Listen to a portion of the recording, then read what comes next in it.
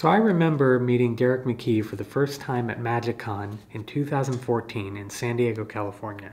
And it was right as the very first edition of Cherry Casino playing cards had been released to the world.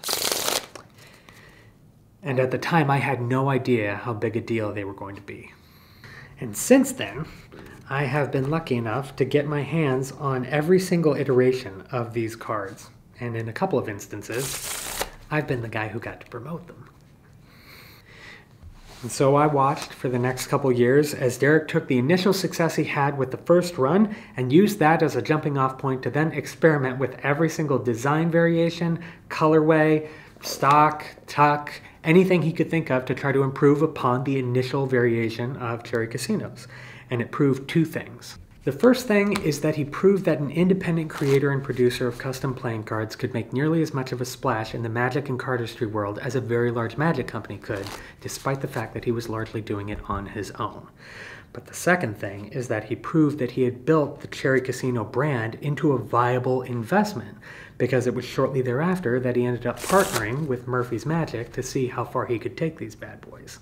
Now give that same dude the backing, the budget, and the resources of a very large Magic company, and the only thing holding him back is his pure imagination. You see what I did there? Which, after all of that, is what brings us to these.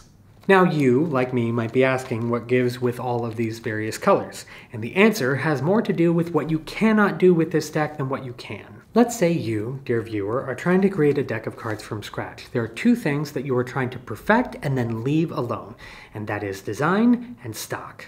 Derek had already spent years proving the viability and timelessness of this particular design, which is why it hasn't had to change much over these past few years. But stock is a lot more difficult for an independent creator to experiment with because of access. And that's where Murphy's comes in, which is why these were eventually printed on crushed B stock. B stock is casino stock. It's the same stock that casinos print on, so their cards last game after game, day after day. But that means when they're printed, they're very thick. And when you use them for a while, they get fluffy. But when you crush them, see now, they feel luxurious. So let's assume you, like me, have gotten your grubby little mitts on one of these bad boys. Every single deck comes with a gaff card, a double backer, that you can use right out the box. So let me show you something fun that you could do with it. So the only thing that you care about is keeping this double backer on top of the deck before you begin. And you can do it whilst looking like you're shuffling the cards in a very simple manner. Turn the deck so that the top is face out, and then peel off one card, which is the double backer, and then just shuffle off like normal. And then do it again, except now as you're shuffling, when you get toward the end of the deck, just start peeling the cards one at a time until you run out of cards. And that just brings that double backer back to the top.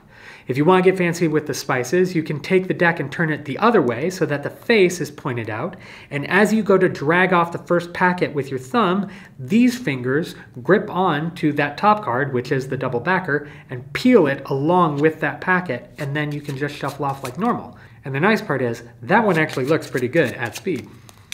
Okay, so here we go. You're locked and loaded. You've got that double backer sitting on top of the deck despite the fact that you have thoroughly shuffled the cards.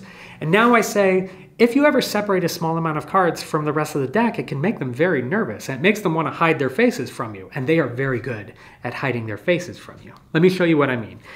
And then I turn the deck face up and I say, I'm just going to use this jack and its mate. And then I just go looking for the other blackjack. Right? It's a very easy way to locate a pair. And then as I turn this deck face down again, I want to catch a break underneath this top card, the double backer. And you can do that a couple of ways, right?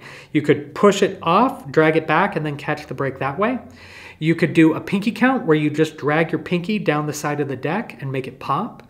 Or one of the most intriguing ways is you could set your thumb on this corner very lightly, but don't move your first finger out of the way, and then try to drag the card off diagonally, and that causes that back corner to bow, and you could just set it on top of your pinky.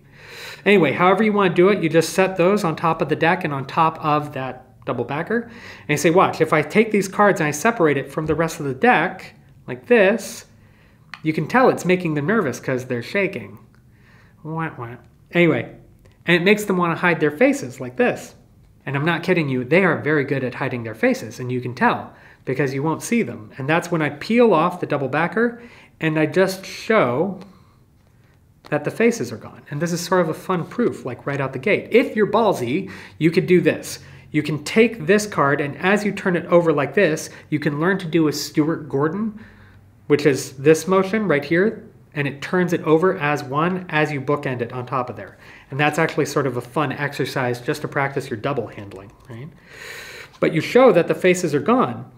And then as I go to grab the deck again and say, if I put them on the deck, I just separate these cards again, right? All I do is I drag that card out so that way I can show both sides. I say if I put them back on the deck, you can see that now they don't mind it as much and they're happy to show their faces to you, right? And then you end clean because your double backer isn't involved anymore. You could put these on display as much as you want, as long as you put them back on the deck. Otherwise, that totally destroys the storyline. Anyway, that's something fun that you guys could do with the double backer provided by the cherries. I hope you enjoy that. I hope you enjoy the hell out of the cherries like I have for the past several years. And I'll see you soon.